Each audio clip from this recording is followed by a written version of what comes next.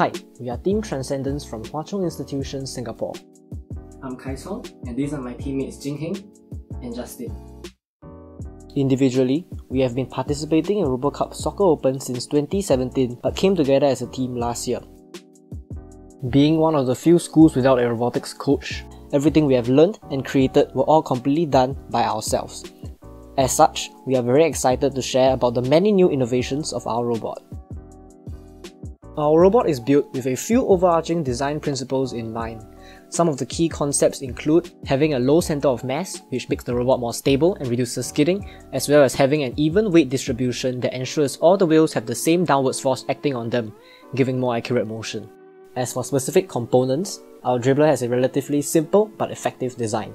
It can spin the ball at over 2000 RPM, and it is able to hold the ball even when the robot is moving quickly. It also has a spring suspension system, hence it is able to pivot upwards to absorb the shock of fast incoming balls. We also improved the way we fabricated our mirrors. In the past, we used heat molding techniques which did not yield accurate results. Thus, we tried out making a mirror from lading an aluminum tube, followed by multiple rounds of wet sanding, and finally polishing. The final image produced by our mirror was a major improvement compared to the previous years. We use surface-mounted components on a printed circuit board designed in Autodesk Eagle in order to save space. These are fabricated using JLC PCB and the design files are up on our GitHub. In order to get our robot's directions and bearings, we use the Adafruit NXP Precision IMU and run sensor fusion algorithms on a separate microcontroller.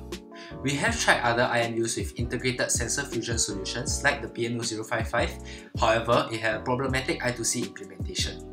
Others, like the CMPS11, were simply too unstable for our use. We chose to use the TinZ as our microcontroller due to its fast speed and small footprint. We required a fast speed for future expandability as we explore different strategies or implement computationally expensive localization algorithms in the future. In order to achieve a more efficient task parallelization, we relegated low-level tasks such as sensor reading to multiple STM32F1 sub-microcontrollers. Some unique sensors we used include a mouse sensor to track the movements of our robot and for localization, a Bluetooth module to communicate between robots and to debug the robots via our phones, and a new pixel ring to debug the robot via showing the ball direction. Now moving on to the software of our robot, particularly the Raspberry, we opted for Arch Linux ARM as our OS due to its versatility and lightweight build. As for the programming language, we chose C++ after realizing the problems with Python.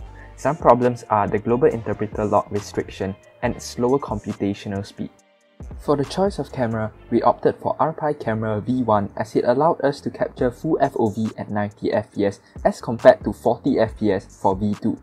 To exaggerate the colors of the ball and the objects on the field, we can manually tune the camera properties such as the saturation, white balance, and brightness. With the V1 camera, the time taken to capture an image is 11 milliseconds. The image processing adds on an additional 5 milliseconds, thus the latency of our object detection is approximately 16 milliseconds. We have also implemented a dynamic priority system that allocates computational resources according to instructions from the main microcontroller. Products like Pixie and OpenMV inspired us to create a debugging interface, and thus we created our own GUI. Above and beyond what the interfaces of related products could offer, we added more features such as double screen for debugging and a notepad. Data from image processing, as well as the mouse sensor, TOF, and light sensors are combined together using sensor fusion algorithms. This is essential in aiding our attack and defense strategy while ensuring the robot is within the boundaries of the field. We have also created a 2D simulation of the game using Python.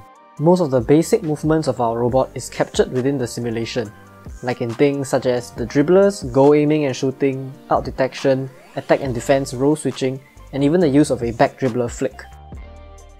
While development of this software is still in its early stages, we hope to eventually create a programmable API to control the robots so that other teams can use this as a tool for developing their strategy. Thank you for watching our video. Do check out our poster in the link in the description below.